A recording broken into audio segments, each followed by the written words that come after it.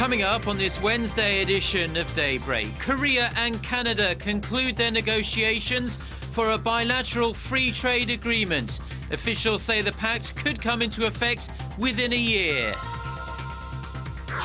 South Korea's top military officer tells his American counterpart that Seoul is open to closer security ties with Japan to counter threats posed by North Korea. Plus, the search for the missing Malaysia Airlines jetliner is now focused on the Malacca Strait after military radar suggests the plane turned west, away from its planned route, before disappearing. Daybreak begins now.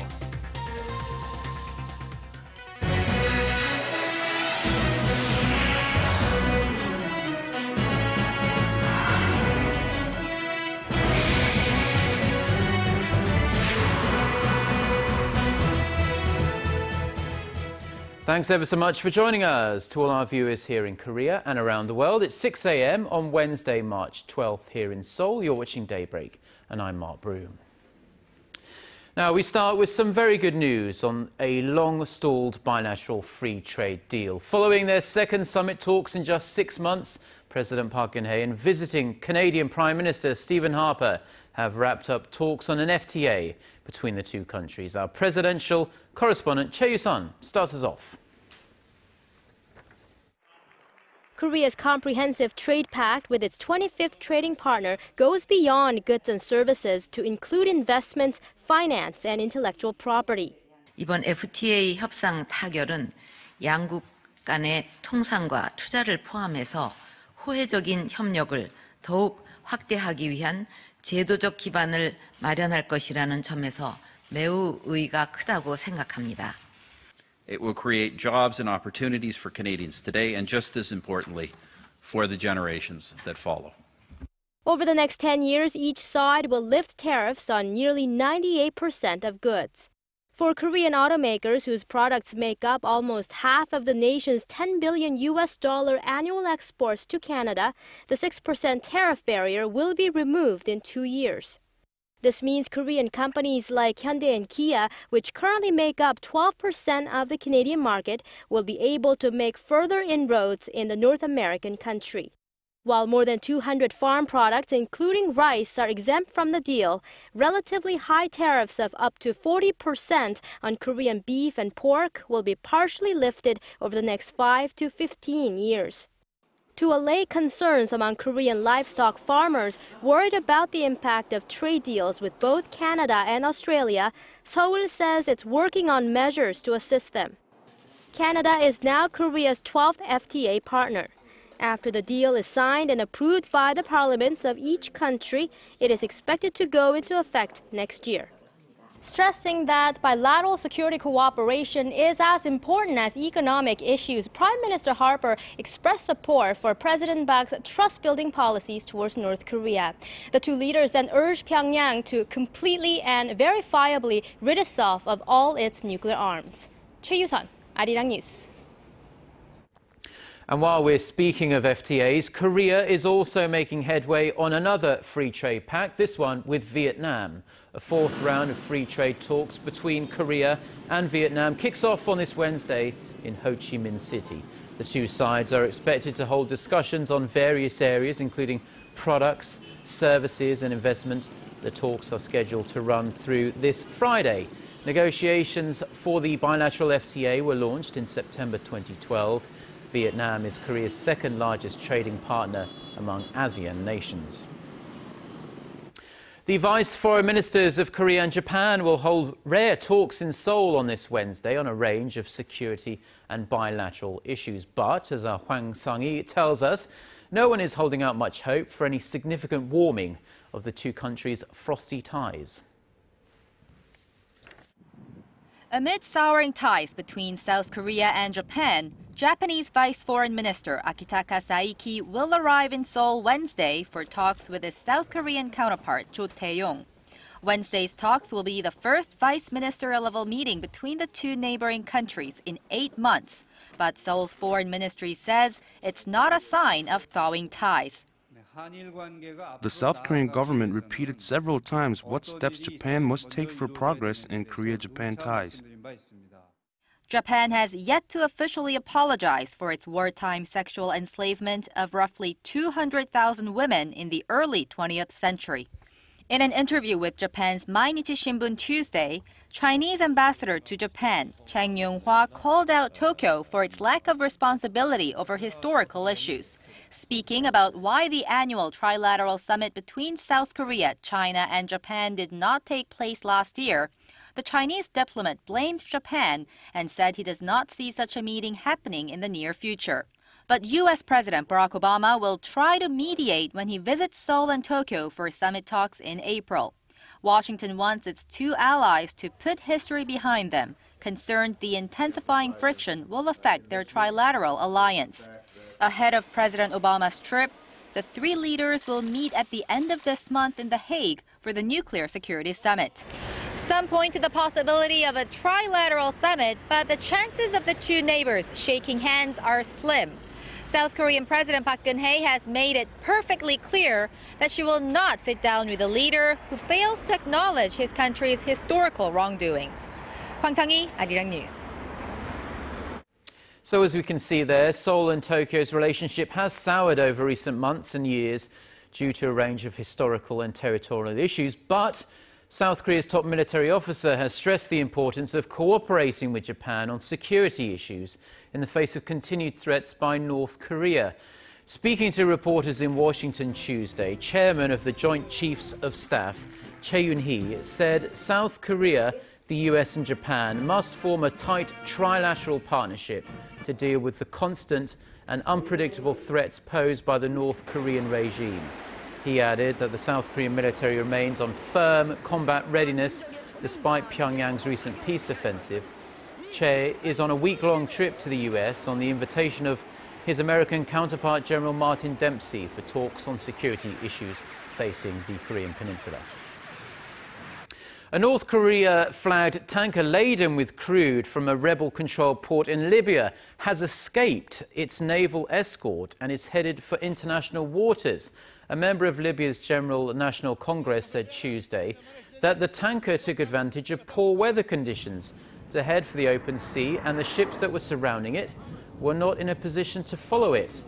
The Libyan government had said Monday that they had stopped the tanker as it tried to leave the Al-Sidra terminal, but a spokesman for the rebels at that time had insisted the ship was still under their control. The 37,000-ton tanker named Morning Glory is believed to have taken on over $30 million worth of crude sold without the government's permission. And Libya's parliament, furious with the ship's apparent escape, has dismissed Prime Minister Ali Zidane. Defence Minister Abdallah Al-Thani has been named interim Prime Minister. Back here in South Korea, and the country's scandal-ridden spy agency is under fire once again. Prosecutors raided the headquarters of the National Intelligence Service through the early hours of Tuesday over suspicions it fabricated evidence in an espionage case. Yulian reports. The nation's spy agency is staring down the barrel of another scandal. Prosecutors on Tuesday are digging into documents seized during a 7-hour raid of the National Intelligence Service overnight. The NIS, already a target of public criticism for meddling in the 2012 presidential election, is suspected of tampering with documents to support its charge that a Seoul city government official is a North Korean spy. The suspicions have gained traction in recent days after an NIS informant claimed he had yet to receive money he was promised for faking the documents. The prosecution's raid came hours after President Park Geun-hye ordered a thorough investigation into the case. This is the second time the prosecution has raided the spy agency since President Park came into office more than a year ago. In April last year, prosecutors looked into allegations that the National Intelligence Service's former chief ordering agents to drum up support online for then-candidate Park in the 2012 election.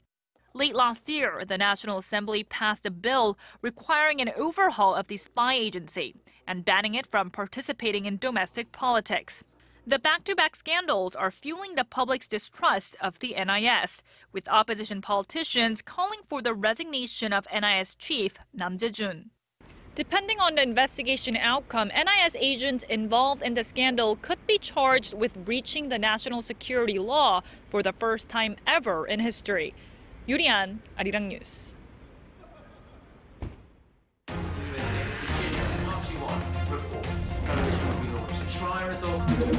We start before the sun rises to bring you the latest stories out of Korea.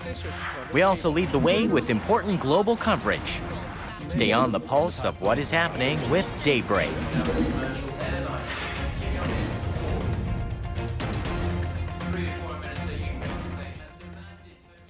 4 days later, and the hunt continues for missing Malaysia Airlines Flight 370. Malaysia's military now believes the plane had not only turned around, but had in fact flew hundreds of kilometers off course after its last contact with air traffic control. Police say they're looking into whether any passengers or crew on the plane had personal or psychological problems that might explain its disappearance. Paulie reports. The Malaysian military has reportedly tracked the missing jetliner by radar over the Malacca Strait. The location is quite far from where the passenger plane last made radio contact with air traffic controllers off the country's east coast. The Boeing 777 apparently vanished 1 hour after taking off from Kuala Lumpur for Beijing on Saturday. Since then, there has been no confirmed trace of the aircraft or the 239 people on board. A military official close to the investigation told Reuters that the plane had suddenly changed course, taking a lower altitude, and then made its way to the Malacca Strait. The disappearance is being considered one of the most unprecedented cases in recent aviation history. Malaysian Airlines Flight 370 had made no distress signal or indicated that there was any problem, leaving investigators to search through the passenger list and crew manifest for clues. Interpol Secretary General Ronald Noble said Tuesday that the two passengers who used stolen Austrian and Italian passports to board the missing plane had been identified. Noble said the two young men entered Malaysia using valid Iranian passports. He said 18-year-old Paria Noor Mohammadi and 29-year-old Delavar Saeed Mohammed Raza were likely trying to migrate to Germany. Interpol said it was unlikely that they were part of a terrorist group. Meanwhile, Malaysian police earlier said they had not ruled out the possibility of hijacking, sabotage, or mechanical failure. Paul Yi, Arirang News. 3 years have passed since the meltdown at the Fukushima Daiichi plant in Japan, and the effects of the disaster are still being felt to this day. To mark the third anniversary on Tuesday, a group of lawmakers in Korea held an event in Parliament to call on the government to reduce the country's dependence on nuclear power. Our National Assembly correspondent, Ji Myung-gil, reports.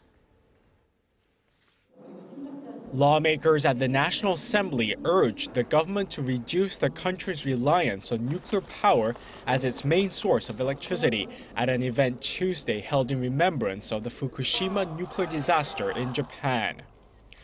The lawmakers advised the public not to forget the lessons of the incident in Japan and to consider the implications for Korea. One lawmaker reported on her 3-day visit to radiation-exposed sites around Fukushima. After 3 years, most of the contaminated areas stand in neglect, and people are still suffering. The Japanese government says the Fukushima disaster is mostly under control. There is a big problem with remarks like that and the Korean government's plans to build more nuclear power plants. Han Myung-suk, who leads the Parliamentary Sustainable Development Committee, lashed out at the Japanese government for restarting the country's nuclear reactors. The Japanese people, and especially children, are still suffering 3 years after the crisis. The Abe administration has broken its promise of denuclearization, and I believe the government is out of its mind to restart the nuclear power plants. Abe is sure to be disregarded by his people. Meanwhile, the government is trying to use more renewable energy resources. The National Assembly has its own solar panels which generate roughly 165 kilowatts of electricity per year. The panels are capable of reducing carbon dioxide levels by some 87 tons per year. Last year, the National Assembly passed a bill requiring that 10% of the electricity in all new buildings in Seoul that are more than 100 square meters come from renewable energy resources. The bill also requires that more than 50% of the lights in the buildings have LED bulbs. Kim Young-gil, Arirang News.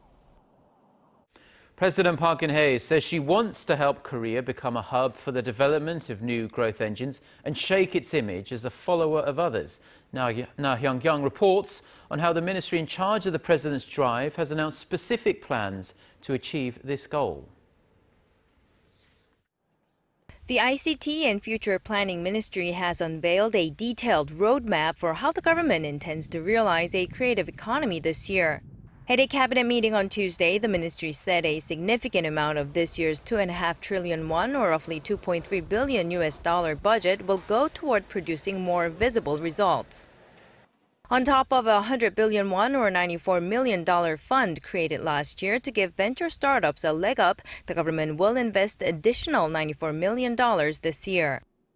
And another $94 million, a five-fold increase from 2013, will be injected into a project dubbed the Creative Vitamin Project, aimed at meshing science and technology with existing sectors. This is in line with a major goal that the President Park Geun-hye administration has been pushing ever since coming into office in February last year, developing new and creative growth engines for the country. The ministry plans to focus on making private entities take the lead and launching initiatives toward realizing a creative economy this year. It also plans on expanding this initiative from the central to local governments and helping more young entrepreneurs develop their innovative ideas so they can break into the global market. However, with some media reports pointing out that the ministry spent only 3% of its total budget in January, critics are voicing concerns that the money allocated for building a creative economy could go to waste if the government does not set up clearer guidelines for how the money is to be spent. Na Hyun-kyung, Arirang News. Now, unfortunately, it's happened again. A total of 12 million Koreans have had their personal information leaked. The Busan Metropolitan Police Agency said Tuesday that it has booked 17 people without detention for collecting, analyzing and selling personal data, which includes phone numbers, addresses and bank account numbers. The police said the criminals hacked into the computers of a telecommunication retail store to obtain the information.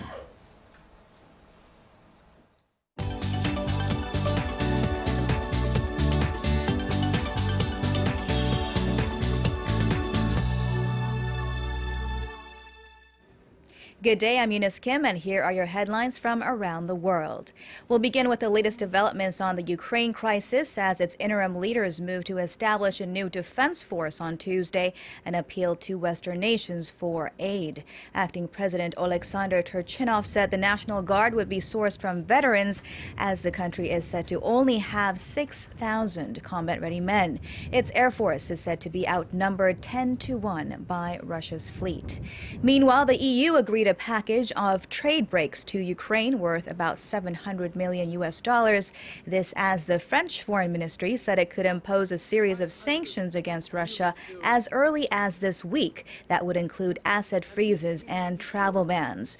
And from Russia, ousted President Viktor Yanukovych declared that he remains Ukraine's legitimate president and commander of its armed forces. Acting President Turchinov countered by saying that Yanukovych left the military in such a poor state that it had to be built effectively from scratch. Over to Washington now, where the head of the U.S. Senate Intelligence Committee has accused the CIA of spying on Congress. Chairwoman Dianne Feinstein expressed her grave concerns, accusing the CIA of searching committee computers to probe how its staff accessed an internal agency review, thereby possibly violating the principle of separation of powers outlined in the U.S. Constitution. CIA Director John Brennan has denied the charges, and the clash does come as the Senate Intelligence Committee is examining the spy agency's interrogation and detention program that began after 9/11 during the Bush administration. Mad cow disease has reared its head for the first time in a decade in Greece. The country's local daily Katimerini reports 2 cows with BSE were found dead in a farm in central Greece. Authorities have since quarantined that farm. The pair of dead cows were imported from the Netherlands. And Paris topped the list of the world's most popular tourism destinations, this according to the Île-de-France Regional Tourism Committee, which cited hotel occupancies. The tourism body found that the City of Lights attracted more than 32 million people last year, recording the highest level of foreign visitors in 10 years. The most number of people came across the channel from Britain, followed by Americans, Germans, Italians, and Chinese. Visitors from the Middle East also recorded an over 20% increase, while the number of French tourists to Paris dropped by 7.5%.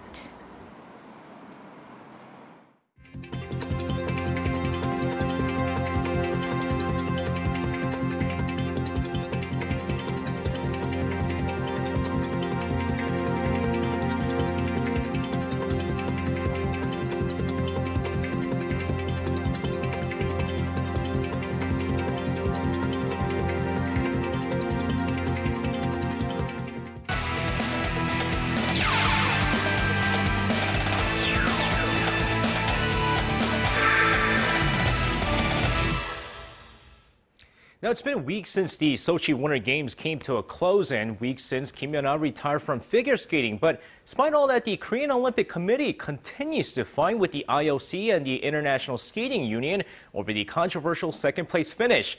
And with that, the situation has been brought up to the head of the ISU, asking them if everything that needed to be reviewed was reviewed, challenging the judges' scoring during the free skating performance. The Korean Olympic Committee also added that they plan to have experts review the performances by Kim Yun-hee and Adelina Sotnikova and even make legal investigations if required.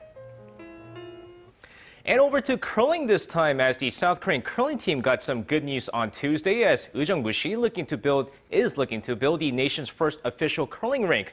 The Gyeonggi-do province and Ujeongbushi will be looking to build the nation's first official curling rink in hopes that the Olympic team prepare for the Pyeongchang Winter Games in 2018 and the growth of the sport here in the nation as well. While there are 2 ice rinks here in the nation currently being used as curling rinks, none of them are regulation-sized curling rinks. And of course, with the recent success of the South Korean women's curling team, the sport continues to get support. And shifting over to the AFC Champions League group stages, where the Pohang Steelers were able to pull away with a 2-1 win over Buriram United of Thailand, thanks to 2 first-half goals from Kim Tae-soo and Kim Seung-dae. Meanwhile, FC Seoul drew 1-1 against Beijing Guan thanks to an equalizer from Ko Yo-han in the 72nd minute of the match. And with that, over to some Tuesday night's V-League action. The Korean Expressway beat Hungok Insurance Life Pink Spiders 3-2 as the Korean Air Jumbos took on LIG. So let's take a look at the highlights. Now, the Korean Air Jumbos, looking for their 2nd straight win, look great against the LIG greatest, combining both the offense and the defense in this game.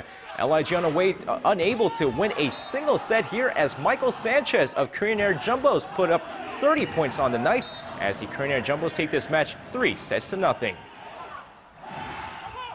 And finishing things off in tennis, where 2 defending champions at Indian Wells made an early exit, as Maria Sharapova and Rafael Nadal both lost in the 3rd round. First off, Maria Sharapova going up against Camilla Giorgi lost in 3 sets, 6-3, 4-6, 7-5, giving the Italian her first win against a top 5 player.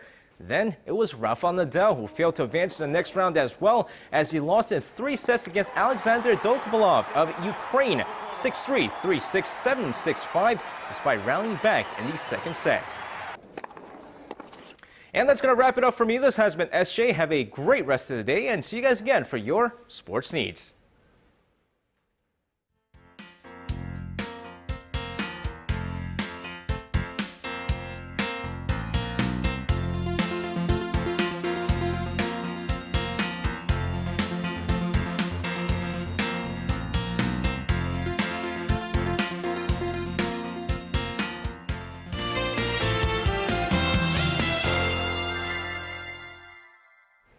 We have a welcome rain today, and right now the most parts of the country is waking up to clouds, and these morning clouds will give way to rain by this afternoon, and this round of rain will take some dryness out of the air. So it will rain from Jeju and southern coast at around noon and then gradually spread to other regions, so don't forget to have an umbrella handy today. And this morning, it's starting out much milder than what we've had the last few days, but because of PM rain today, daily high should be slightly lower than yesterday. So let's take a closer look at those numbers.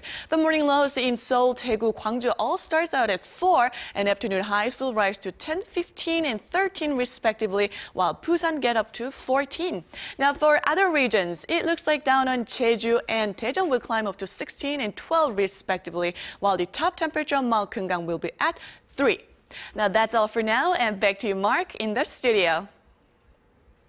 Thank you, Jiyeon. Those are the stories we're following at this hour. Korea Today is coming up in about 30 minutes' time, and we'll be back at the same time tomorrow. Until then, goodbye.